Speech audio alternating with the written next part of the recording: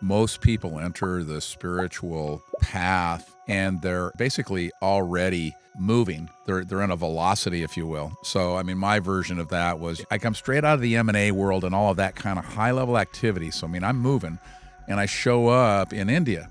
Well, I get in India, I come in at like 3 in the morning, 7 o'clock the next morning, I'm up and I'm headed into the ashram opens at 7. And Alan's there at the fucking door at 7 in the morning because, I'm a business dude.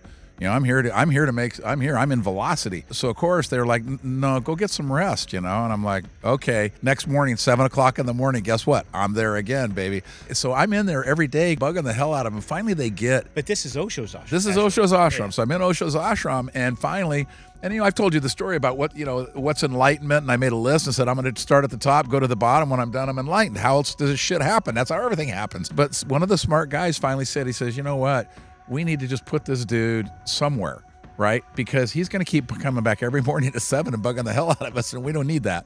So they put me in and I'd never done this in my life. Imagine this. They put me in a 21-day primal group in silence. That's my first spiritual 3 days into India. And the merger acquisition dude is now in a 21-day in silence primal group, right?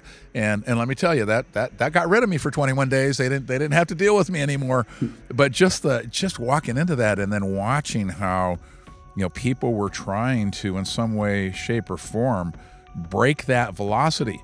Right, and I had no idea that was what we were up to. Like in all the studying and everything I'd done, you read all this stuff, but you don't get, you can't look at yourself and say, oh, when you're in velocity, man, everything is clipping on every, you know what I mean? It's the spark plugs are all firing, right? And you can't see anything because the faster you go, the more velocity you are, the more glue of identification is cooking with you, and so it takes it. It's like, so anybody who's in who's getting into the seeking mode. You take a look at your velocity, because spiritual seeking is not obtaining something like you've obtained ever before. It's actually slowing the velocity down enough that you sink into what is. So it's already there. And that's the crazy thing about the whole thing is to be able to, change that, because in your mind, you're going, no, I got it that it's here. But you're still going 100 miles an hour. So at 100 miles an hour, what's here? There's nothing here at 100 miles an hour. I'm here to tell you.